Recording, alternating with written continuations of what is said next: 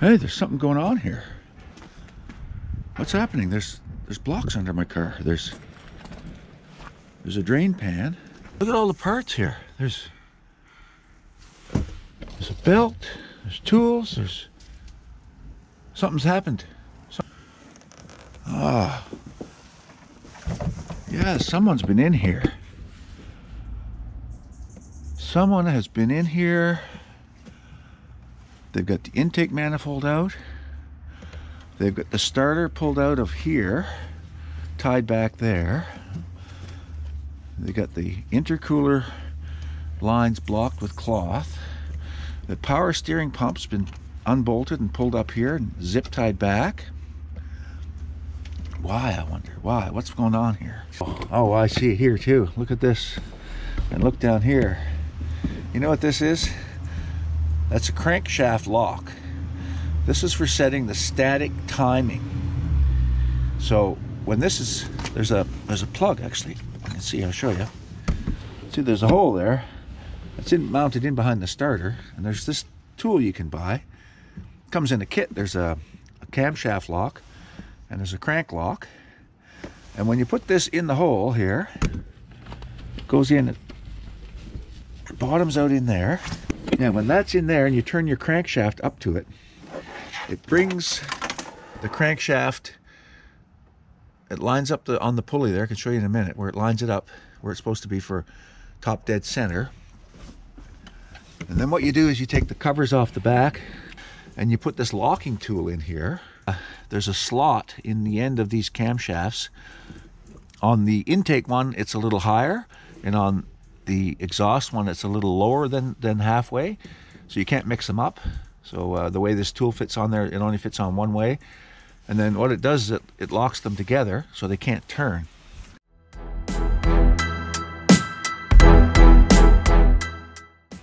Now you can change your timing belt by just marking everything and then not moving the engine and just changing the belt, take it off and put it on. But it looks like this has gone a little deeper. And the fellow that was doing this wanted to make sure that he had it exactly right. He wasn't taking any chances that he might have missed a tooth when he changed the belt. And I think that's probably what happened here.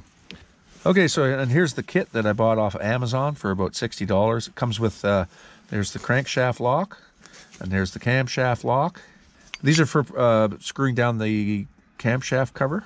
There's two of them. They go into a spark plug hole, and it brings it down evenly. That's another video. Like I say, if you want to make sure you set your timing correctly, this is the way to go. Crankshaft lock, camshaft lock. So actually what I'm doing here today is I'm not doing a complete timing belt change. The belt was changed about 8 months ago. And at that point I changed the water pump, the belt, the tensioner, the idler. And so that was a whole kit put in there. But I was just noticing that the timing belt was tracking a little bit to the outside. You can see here the mark on this tensioner where it was tracking. See, it's running on the outside, and it was pretty close to the edge of the cam gear too. And I was thinking, I don't know if that's right. And I read that maybe sometimes it's the tensioner. So that's what I'm doing. I'm just changing the tensioner. I bought a new one, and so all the rest of the components are going to be used. They're only like 6 or 7 months old, and I was just a little worried about it. And I think it's going to be fine though.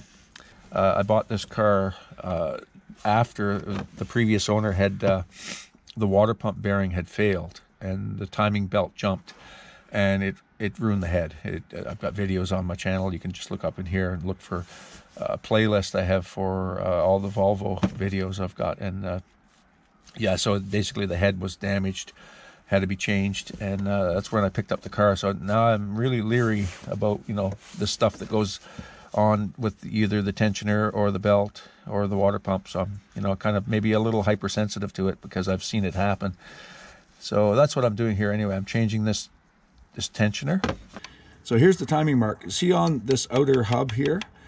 See that raised part? Okay, that's the timing mark.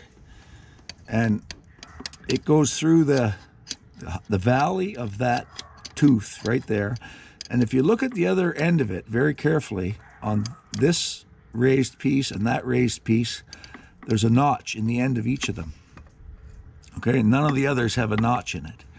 And that valley lines up with this little pointer here on the side of the engine housing, right here, okay? That crankshaft lock is invaluable because when you turn this, it's going to stop right at the mark. See here? Look. See? It comes up. And you can feel it hit. It won't go any farther. And see that little mark right there? It's not very much on a Volvo. It's almost like an afterthought where they put these timing marks, but that's the timing mark there. When we get to this camshaft here, this has got a variable valve timing sprocket on it, and that's already been set up. Now there's a way to set that up from scratch if you've disturbed these bolts or if you've loosened it here, but if you're just changing the timing belt like we're doing here, no need to disturb any of these bolts, like these adjustment bolts on the side here or the one in the center. Just leave it, and you'll notice it's under spring tension like this, and we'll have to bring it over, hold it this way to put the timing belt on so the mark lines up. The mark's up here at the top. If we just put the belt on like that with it without advancing it on the spring, it would be wrong. It wouldn't run right, okay? And then your mark is right here, and that'll line up with the timing marks in the cover.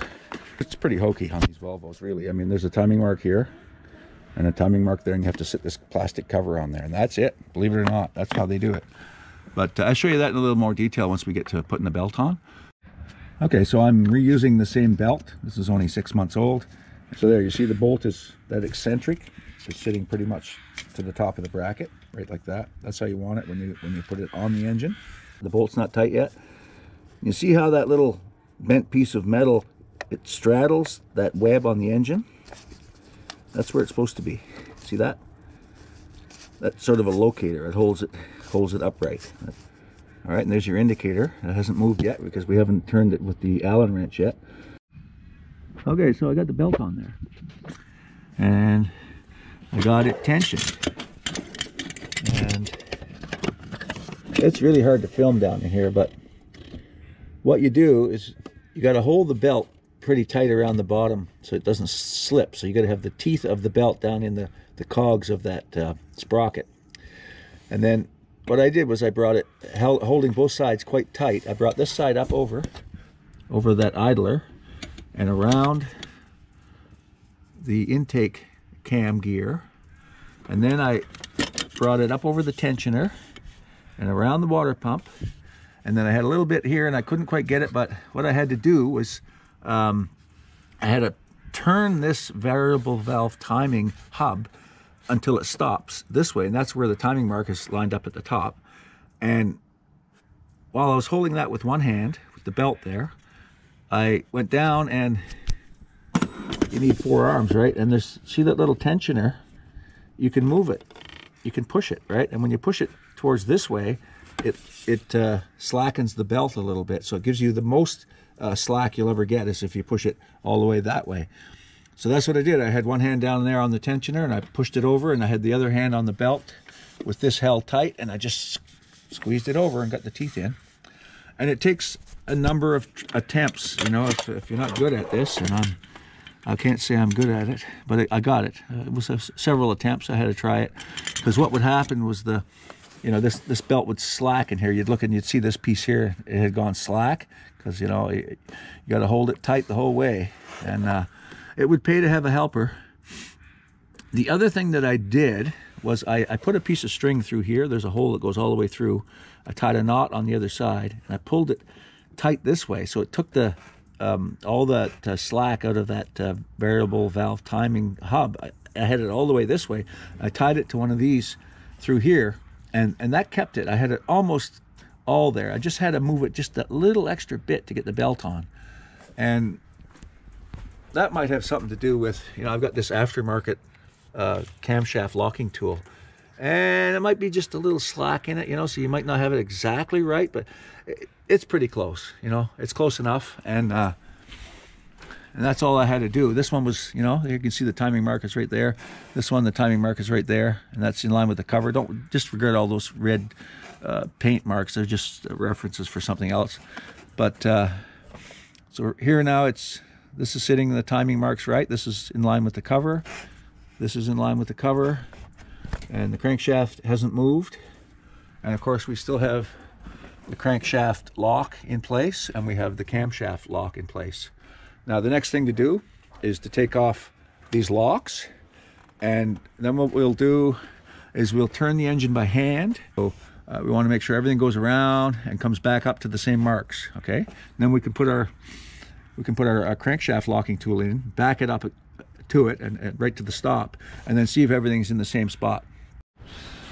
Okay, so I wasn't really happy with the tensioner. I was looking at it, and it was more you know, a little bit to the right. It wasn't in the notch.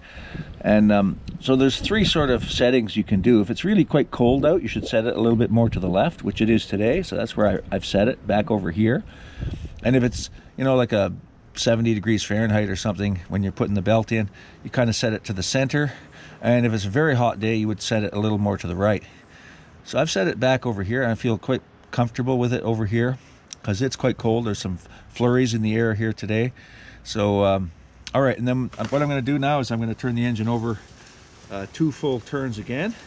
I'm turning against compression, so this there's a few little starts and stops when I'm doing it, but that's because I'm coming up against the I'm coming up against the compression in the cylinder, because the plugs are still in. We should be able to do it.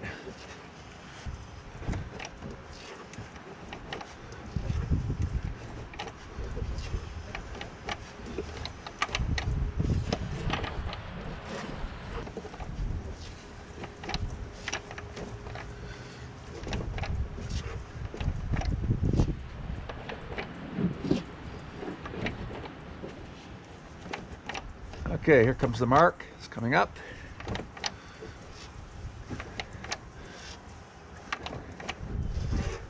That's 2 turns of the crankshaft to 1 turn of the camshaft. Now I'm going to put I've gone a little bit past it, and I'm going to put the crankshaft lock back in the block. That's bottomed out in there. And now I'm just going to back the crankshaft up to that stop.